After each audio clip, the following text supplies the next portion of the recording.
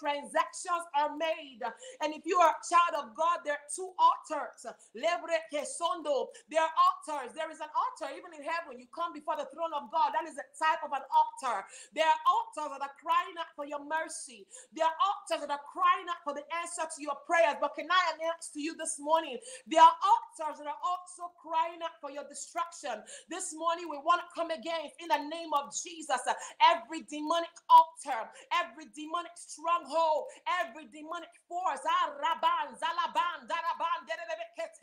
every gang up of witches and wizards,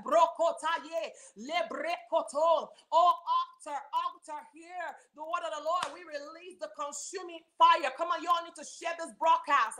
We release the consuming fire of the Holy Ghost against the altars that are fighting your destiny. We break altars of delay. We break altars of discouragement. We break altars of